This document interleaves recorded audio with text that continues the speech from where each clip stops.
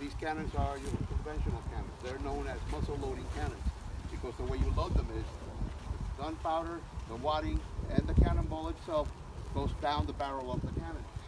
The cannon gets fired, and then someone with a long stick and a wet sponge at the end will have to shove that wet sponge down the barrel of the cannon to put out any burning embers.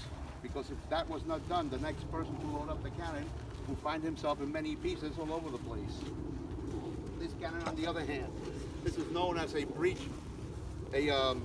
6-pound breech charge bombardetta, which means that the wadding, the gunpowder and the wadding gets loaded inside a little iron cylinder. In Spanish it's known as a servidor. In English it's the server or the powder mug. And he is pointing at it right now. We already have one in the breech part of the cannon, preloaded, ready to go.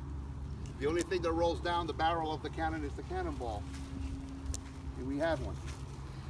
Not very impressive, not very big, but the size of an orange or a small grapefruit, and it does not explode on impact. That only happens in Hollywood movies. The exploding cannonballs did not make it here until the 18th century. This cannon is capable of firing that cannonball with a full load of gunpowder at a distance a little over a mile. So just so you understand and get an idea, the bridge down there, the Lions Bridge, that's 9/10 of a mile from where we are at. So this cannonball can be fired over that bridge. However, with not so much accuracy. You see, the longer the distance, the least accurate it becomes. So a well-trained crew of cannoneers will be able to hit their targets each and every single time at half that distance. So it would be more or less where those sailboats are docked over there, just beyond this giant metal cross. Now Pedro Menendez brought here 20 of these cannons to defend and protect the new settlement of St. Augustine in 1565, which was established in that field directly behind me. And the way he brought these cannons here, well, naturally he brought them aboard his 900-ton galleon, the San Paleo, and then they will be put on little wooden rowboats and rowed here on these wooden rowboats known as chalupas. We have a sample of one right over there. Reason being is that his galleon would not be able to come through the inlet. You see, the inlet was not that deep, it was very shallow. The deepest point of the inlet was 9 feet, and that only happened at high tide. So everything had to be brought in here in small little wooden rowboats. However, the enemy had to do the same thing. So whether it be the French Huguenots or the pirates, they would have to anchor their boats out in the Atlantic and row all their military personnel on little wooden rowboats like that to attack St. Augustine. Now that little cannonball cannot do any damage to a big 900-ton galleon. Maybe crack the wood, but that's it. However, those little cannonballs will be able to do a lot of damage on those little rowboats, wooden rowboats. Especially since I said there were 20 here, 20 cannons. Each of those cannons was capable of firing 3 to 4 cannonballs a minute.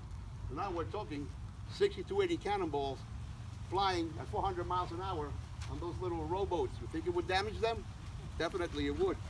And of course the wood would splinter and the soldiers will be hit by those sharp splinters. If the enemy was not hit by the splinters, he'd be wearing body armor because they were going to attack. And what happens when you hit the water wearing 50 pounds of body armor? You sink, you're not going to swim. So you see, Pedro Menendez did not need big cannons or big cannonballs to protect St. Augustine. All he needed was small cannonballs and small little cannons like the bombardetta, and they did the job perfectly. Back then, the formula to fire this cannonball out of that cannon at 400 miles an hour was to use half the weight of the cannonball itself in gunpowder. That is a 6-pound solid iron cannonball. Therefore, you would need 3 pounds of gunpowder. 3 pounds of gunpowder is equivalent to 3 modern-day sticks of dynamite. Here's what we're not doing. We are not putting in 3 pounds of gunpowder in this bombardetta, because if we did, when it goes off, all of you would be very impressed for a second, and then you all would be deaf, dirty, and suffering the biggest headache you've ever had. Another thing is, our neighbors around here would not like their windows shattered.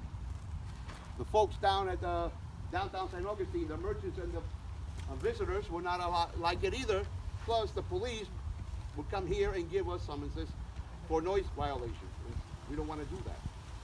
Another thing we're not doing is firing an actual cannonball. Even though this cannon is capable of doing it, and it has done it every time we test it out, over at the artillery range of the National Guard, we're not doing it here because people live out there. They would not appreciate a cannonball coming in through their window or their wall at 400 miles an hour.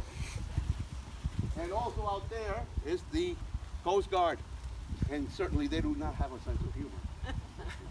And of course, myself and my buddy, Rabbit Bob, we do not want to go to jail dressed like this. Are we ready? We're ready. Okay. Let me advise you how to take the proper picture.